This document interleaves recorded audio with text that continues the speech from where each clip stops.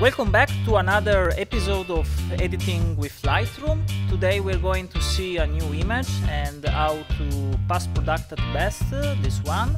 So let's go to see the workflow and what we are going to do with this picture. So today we are going to edit this portrait picture I took 1 year ago with my friends Gianmarco and Sarah. As you can see, I shoot with the X-Pro2 and with the 90mm lens f2. I think is one of my favorite lenses in the Fuji catalog with the 56-1.2. As you can see, the background bokeh is really nice, and the sharpness, let's wait 1 second, that is loading the high resolution. Yes, it is. The sharpness is really nice too. So really good lens. Before start, I want to show you I'm using Snapshot. Snapshot is like a way to save some edit process during the you work inside Lightroom. So I'm going to create a first snapshot that is, I call it one no edit. So in this way we can always go back and doing some comparison before and after. If you have looked some of my previous tutorial on portrait, I show that I always start from the camera calibration, because camera calibration has inside the Fuji color profile that gives a really unique tones to the image, and is giving these tones based on the camera calibration that did Fuji for their camera. And I want to show the difference in this case that we have from a color profile as the classic chrome and a color profile as the Astia.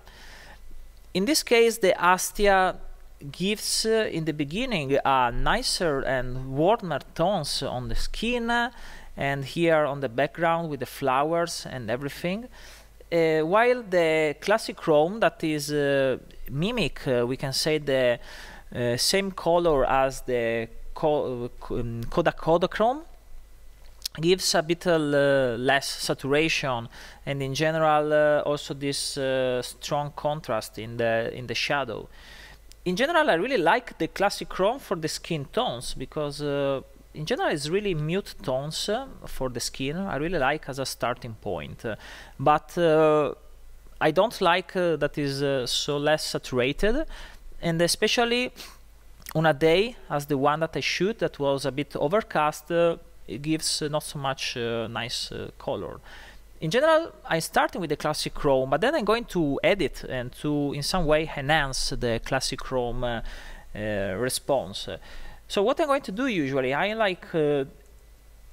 rise up the saturation and rise up the vibrance. So saturation to +10 in this case, and vibrance to +15.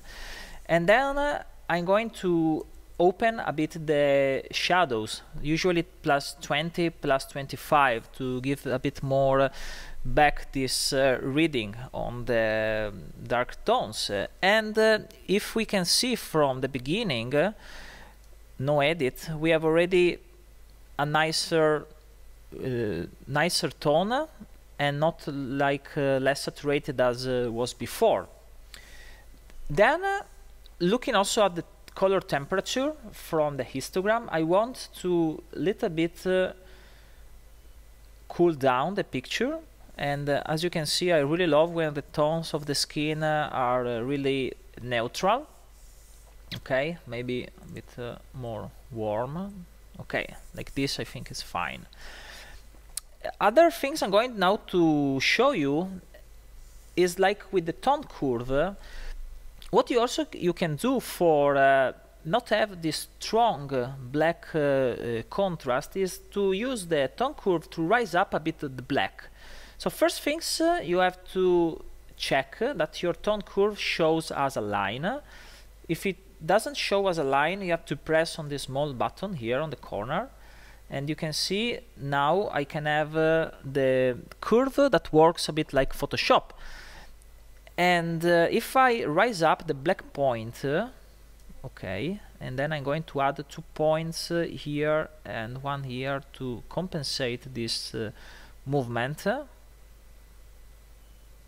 Okay, From the histogram you can already see that I don't have any black anymore.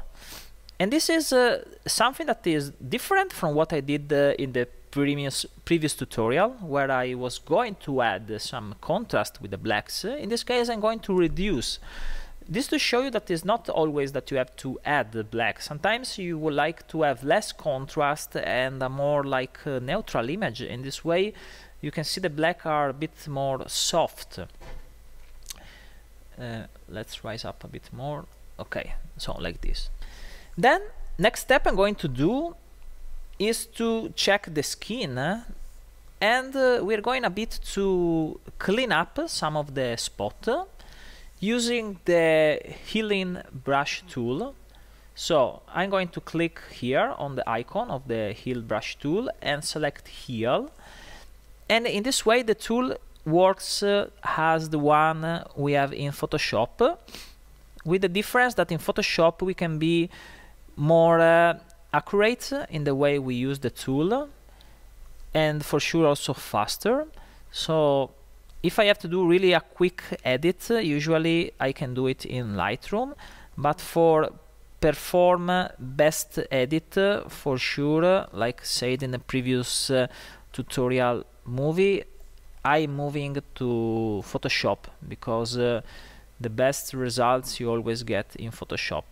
But as you can see, we can stay in Lightroom doing this edit, and we have also the big advantage that we haven't to create a PSD file. Okay, sorry, let's go zoom out and zoom in on the skin of the male model.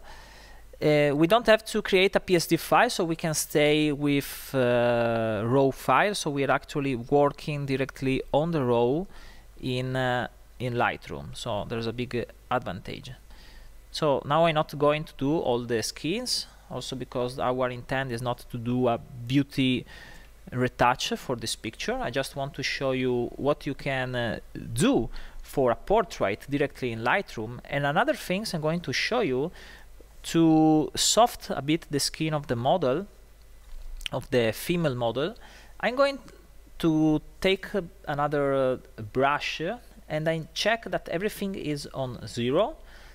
Flow of my tablet now I set to 100, and then I start to brush. Okay, as I brush I cannot notice anything, so I'm going to press the O key, and with the O key pressed I can see the mask where I am drawing.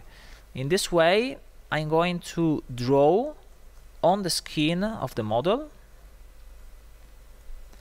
and if you go a bit too much inside, you can always remove. Press the Alt key. Pressing the Alt key, the brush is becoming like minus, and in this way you can remove the settings. And then I'm going to add here on the skin. Okay, and I zoom back on the skin of the model. Then I press again O, and I want to show you that what I'm going to apply, what regulation I'm going to apply on the skin. I'm going to apply a clarity with minus. I want to show you, going to exaggerate what is doing the clarity. So as you can see, going to minus, the settings is going to give a soft of the skin. And of course I don't have to use to minus 100. Usually I am step around minus 50. And remember always to look at the result going a bit farther, and you can see that the skin is already soft out a bit. And usually you can always give a little bit of more exposure and a little bit less of saturation. Okay, then other little enhance I'm going to do to this picture is to give a bit more of exposure here, because you see that the hat is going to cast a little shadow on the eye, and in general also the eye of the model, the male model, I want to give a bit more light. So I'm going to take again the brush. I check everything is on 0, and the flow I'm going to put down to 20. In this case I'm going to use flow really small because I'm going to build up my regulation, my setting, that is going to be an exposure value to +2. I know that is going to sound really high, but you have to consider I am going to paint with really small flow, and I'm going to use like the Wacom tablet with the pressure sensitivity. So as you can see, when I start to brush, you can't almost notice anything, but in general I am softly going to raise up the exposure in the area I told you before. So here on the eye, a bit here,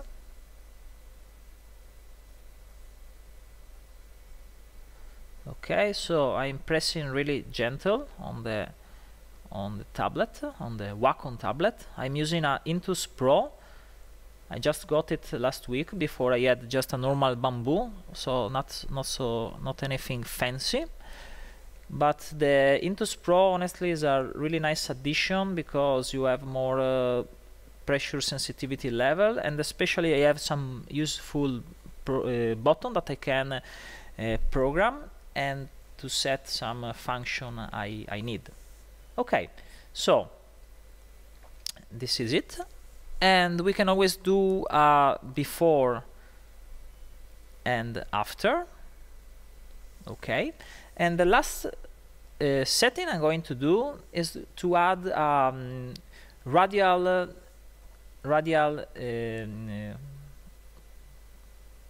setting. I always forget the name, honestly. I always call this tool. Okay, if you just stand 2 seconds on it, it's going to show you the name. So it's called Radial Filter. Okay, the official name is Radial Filter. As you can see, it's giving like a radial draw, and inside this you can select, actually not inside, you can select or to apply your setting inside the tool or outside. So in this case, if I'm dragging, because I select invert mask, my setting here is going to apply inside. But I want to apply like a small vignette on this picture, so I'm going to click invert, and we are having, of course not so high. Okay, and we have this nice vignette that is giving more attention to the subjects. Okay, and now we can save the snapshot. Number 2, final, and do a before and after. Before and after. And maybe I'm going to little raise up the exposure to plus 0.20, that is less than 1/3 of stop. So when you did this, you can always click with the right and say update with current settings, so you don't have to create a new snapshot. And in this way you can do again before and after, and I think this is the final for this picture. So thanks for have seen with me today this tutorial of post-production with Lightroom, and I'm going to wait you for the next one soon here on my channel, so please subscribe and want to hear also your comment. Thanks.